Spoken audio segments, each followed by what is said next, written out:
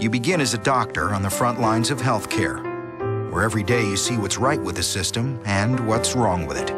So you go into politics and you do something about it. And you do something about education and the environment and the economy too, leading the state during one of the greatest economic booms in its history, challenging the way we do things and standing up for what's right. And if you're not always successful, you're always in there trying.